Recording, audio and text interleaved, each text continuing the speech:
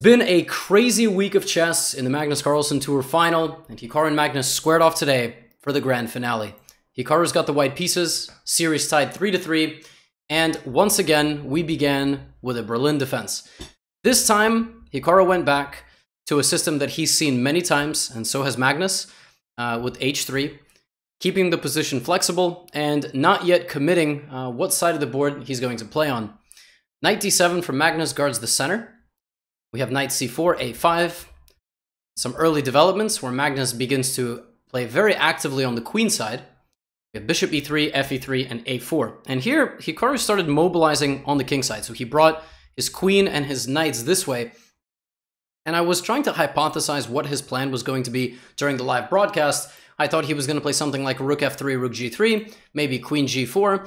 But it turned out that all he was doing here was gluing the knights together, and he was looking for a potential d4 break.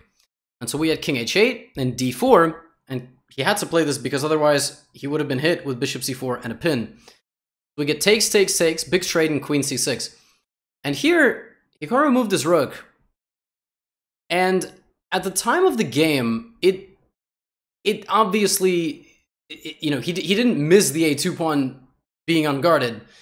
But I was trying to figure out exactly what was the thought process here. Was he going to try to win back the b5 pawn? Was he going to try to trap the bishop? He went for the attempt to trap the bishop.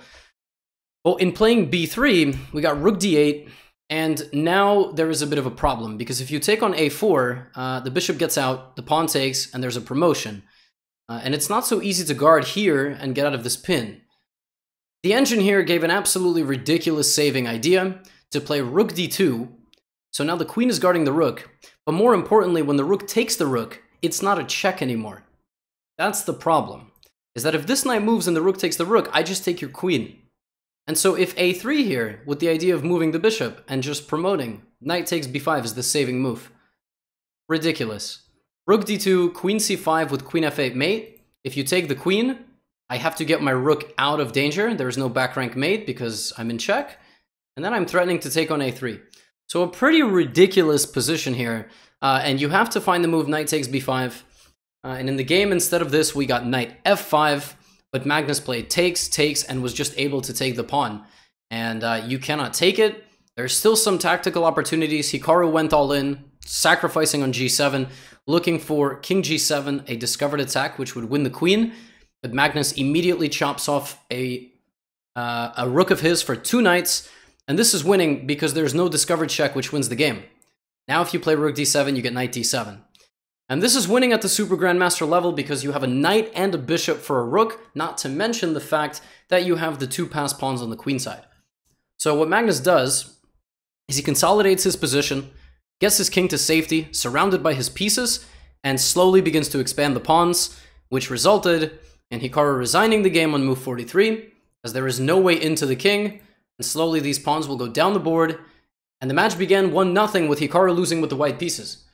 So in the second game, there was this big question, was Magnus going to repeat? Was he just going to make a draw and give Hikaru the third game? And he played e4, and Hikaru played the Sicilian defense, which was obviously a bit surprising. In fact, playing into knight f3, knight c6, which is kind of what Magnus has been playing all the time. We got a Rossolimo, bishop b5 rather than g4, and then there was g6, which is a mainline position.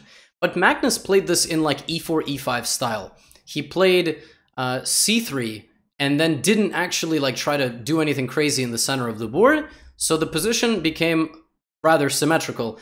And this sort of is the summary of the game. The game was 74 moves long, and both players kind of shuffled their pieces around, traded a little bit, and you see everything gets traded off. There was a little bit of a hiccup in the rook endgame. Both players brought their rooks to the open file if you need any sort of mini lesson from this game, but not a terribly exciting second game, and in my opinion went on a lot longer than it potentially should have. Magnus putting some pressure here. Rooks are very active, but not enough weaknesses in Hikaru's position to do anything about it, and it resulted in an endgame where it was Hikaru who got bishop and two pawns versus bishop and two pawns. Even if you lose the pawn, you have a defensive fortress. It's impossible to win the h6 pawn for white, and it's impossible to promote. And, well, the next, literally 30 moves are basically just shuffling the pieces. And if I jump forward to move 70, no, right around here. Magnus was able to push his pawn further, and we did get king f5, but then we got bishop f4, takes, and bishop h6, simply resulting in a draw. So, relatively boring and straightforward second game, even with the Sicilian on the board. Nothing too complicated, but Magnus always a little bit of pressure, and now it was back to Hikaru for the third game with a 1-point deficit. Another Berlin. A variation that you've seen a lot. You've heard me say the word Berlin. Some of you have resorted to only writing Berlin in the comments. Literally, there was a guy who wrote like 7 Berlins. It was flagged by YouTube's comment algorithm as spam. But in this position, Hikaru did not put anything on e3. He played g4. And this is why we're here. Hikaru's got to win with the white pieces, and he disregards king safety playing the move g4. He then plays rook g1, and essentially says to Magnus, I'm going to throw my g and h pawns at you. Good luck. Get a4, knight back to e3, a trade and knight f8, and he says h4 and h5. Not castling, keeping his king in the center, probably the safest spot for it, considering the fact that if you castle queenside, you're just going to get your king in more trouble with the a and the b pawns. Then we have b5, knight h4, and we see this maneuver once again, anticipating that if this trade occurs, this just opens up the rook, and white is completely winning, because white's just going to get a huge attack. Like, you're not going to be able to stop my attack. Magnus tried to play c4, and here, this blob of light-squared pawns allows the move queen b4 to happen. Magnus tries to create some counterplay. Hikaru stabilizes rather than trading the pawn and creating a weakness. And here we get queen c2. Big moment here in the game. Very big moment. Hikaru has to deal with the danger of the queen jumping in. And he finds the move h6, g6, and rook c1, playing on both sides of the board, creating some dark squared weakness, not allowing the king to escape off of the back rank. And taking this pawn is frankly too dangerous because, again, it opens up the rook. So, queen takes d3.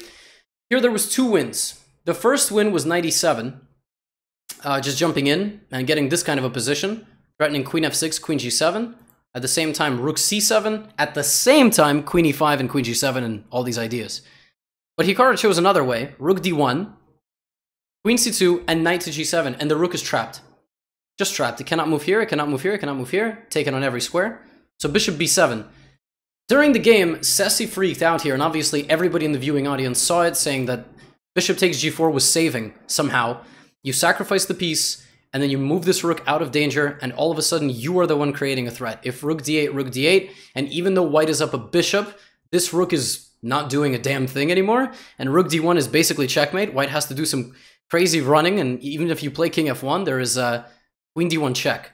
So, super dangerous position if you allow this. The best move is to not even take this. It's to play like rook d2, you know, just try to get your opponent to like go here and queen d2 and try to stabilize.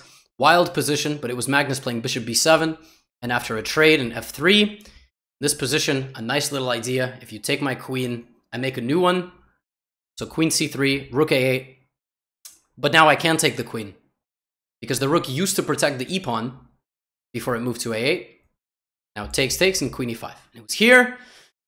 Magnus resigned the game, and it was all level. And he resigned because there's no way to prevent mate on this diagonal. If you play knight e6, stopping queen g7, I play bishop d4, and it does not matter that you can take my bishop, because I have 2 different mates, and you cannot stop both of them.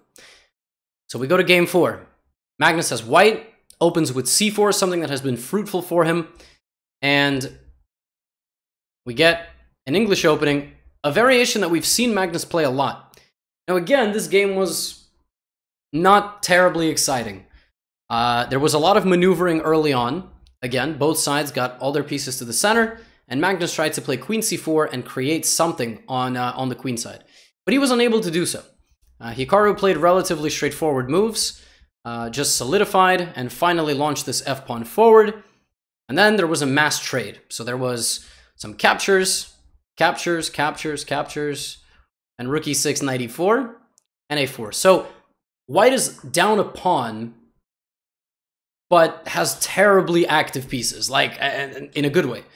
Not, you know, terribly active for somebody trying to defend this with the black position. Very unpleasant, but in winning back a pawn, you know, I told you this game wasn't going to be terribly thrilling. Again, for the next 20 moves, the rooks were shuffling around, and then something really funny happened here, where both sides started chopping off all the pawns. Doot, doot, shuffling around, shuffling around, shuffling around. We got a promotion to a knight, and then all the pawns got traded, rooks got traded, and you have to know your king and pawn endgames. But this is simply a draw, and we go to blitz. First game of the blitz, Hikaru's got the white pieces. We have another anti-Berlin, and we have an early capture on c6 and d4 from Hikaru. So Hikaru goes for a position where his queen is out early, and Magnus has to take a damage to his pawn structure on the queen side for a trade of pieces. Now, he's relying on the fact that long-term, the opposite-colored bishops are going to give him high drawing chances. And he's not wrong, but the position is incredibly difficult to defend. Hikaru develops some pieces, and then here scoops up the c-pawn. And that proved to actually be very difficult to defend. So Magnus created this little defensive barrier, a4 and c5, and that prevents these pawns from moving forward. If you play b3, I'm going to take. If you play c3 or c4, I'm going to take. However, there's still weaknesses. And the golden rule to winning some sort of endgame with 2 rooks and a bishop, 2 rooks and a knight, you will hear coaches say this, you should trade 1 rook. You should not trade 2 rooks, you should trade 1 rook. That is something that helped out a lot here. One of the rooks got traded, and then Hikaru took care of his only weakness with his king and activated his pawn structure on the other side to weaken Magnus's bishop. And here Magnus cannot continue to defend his pawns. His bishop is not optimally placed, so he went for a pawn sacrifice on c5, rook e3, and now I ask you, what is the biggest strength of White's position?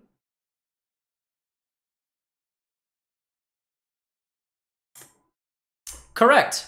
It is the passed pawns on the queen side. So you have to play b4. You do not need to defend these pawns. You don't need to play f4. You don't need to play h4, h5. You just need to play b4.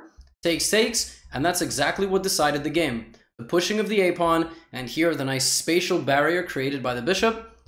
Bishop e4, a7. And, well, there is no way that you are going to stop these pawns. And here a nice little maneuver. You can make a queen, but rather than making a queen, what you do is you give rook e8 to the opponent to try to trade this bishop for the rook so that you can promote successfully. And if bishop f3, now you take the pawn. Since king takes f5, will be met with rook f8 check and rook takes f3. Normally rook is bad for a bishop, but when you're guaranteed a queen at the end of it, it's not such a bad decision after all.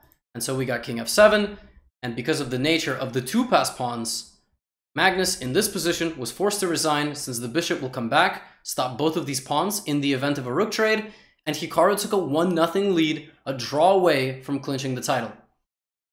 6th game, potentially the last. We got c4 from Magnus, e5, and a 4 knights with d5. 4 knights English, I should say, with d5. Hikaru plays d5, something that we've seen before, and queen to c2. Knight b4, queen b1, and around this point, the position became a reverse. Oh, I should play before this. It's a reverse Sicilian. It's as if black is playing the Scheveningen, I believe is the structure. It's like, you know, you've created the structure. We sometimes see black with this structure, but Magnus just trying to do something. His game plan here was to keep pieces on the board because he has to win. And that's kind of what he did. He did it pretty successfully. He, in this position, brought the knight back to e1. Hikaru didn't want to trade. And it's important to note here that Magnus was down almost 2 minutes on the clock. So queen f6, knight d3. Hikaru just bringing all his pieces to the party. And essentially the big question is, who is going to break through and where? And it was right around here that Hikaru threw a punch. Not really, but he's trying to break up the structure, while Magnus jumps in with the knight to c5. And a big decision, do you take on b4 or do you take on c5 first? Hikaru went like this.